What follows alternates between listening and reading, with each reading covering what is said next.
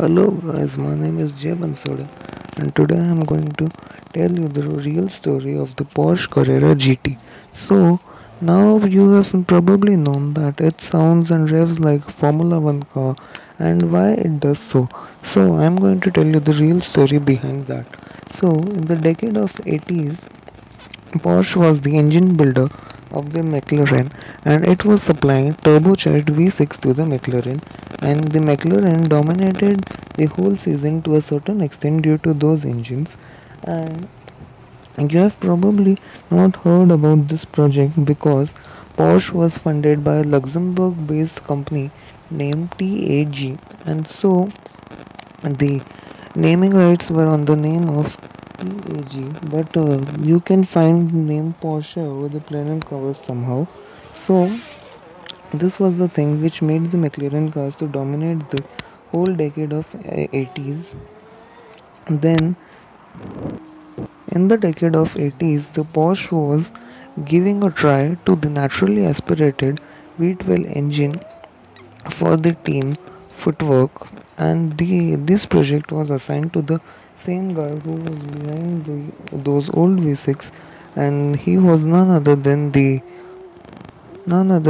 great Hans Moser.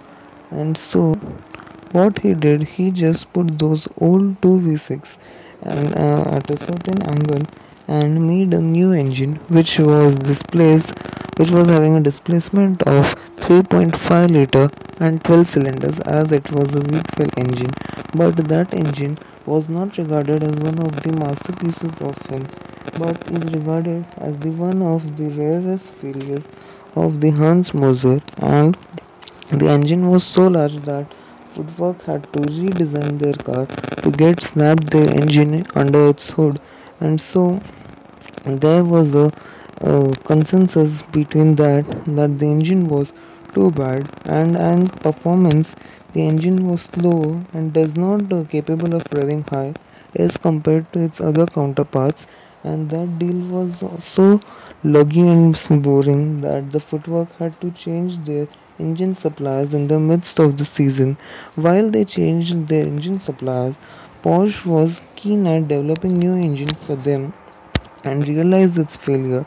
That's why they were developing a new 3.5 liter V10 for the footwork. But as the footwork deal pulled the plug in the midst of the season, that engine was kept inside the Porsche factory, and as just a showpiece, that V12 engine lied around the Porsche for a couple of years and then ends up powering their Le Mans car GT1 in the last scene in the 98.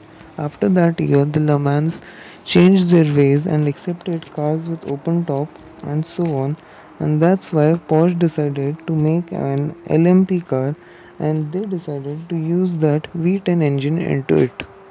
And that LMP1 car was none other than the 9R3 and so on. But as the Porsche was struggling financially, the shareholders, axed the finances of the company and put the remaining fundings in the KN SUV, and so that program was axed. And for application of that 5-liter engine in the Le Mans, that is endurance racing, the Porsche had to do some modifications over that. They removed the cutting-edge pneumatic system of the Formula One racing engines and added air restrictors for the rules of endurance racing, and they did increase the displacement of engine from 5 to 5.5 liters. But after all these thoughts, the program got axed. After a couple of years, the engine, which was lying around in the Porsche factory, found a permanent home for it, and that was inside the hood of the Porsche Carrera GT. Yes, you heard, the Porsche Carrera GT. And why this happened, as the KN set the market to lit and it sold in great numbers, the company got a lot of revenue in the form of profit, and they invested that money in a new expensive project and named it the car the Porsche Carrera GT. And for putting the racing engine inside it, they brought the displacement of engine to 4.7 liters and then put the engine in the hood of the Porsche Carrera GT. And this is why Porsche Carrera GT sounds and behaves much like a Formula 1 car. It is having a dry sump lubrication motor. It is DOHC engine. The cylinder bank angles between both the banks of the V is 68 degrees, and it does not have a flywheel. It is one of the most rare cars, road legal cars, which don't have a flywheel connected to their engine, and therefore this car has a reputation for stalling. I am going to cover in my future videos that why flywheels are used and how they control the moment of inertia. But for now, keep this thing in mind. And so, Porsche Carrera GT behaves a lot like a Formula 1 car and actually is a Formula 1 car. As you know, the power of a car lies in its engine, not in it itself. Please hit the like button and subscribe to my channel if you like this video.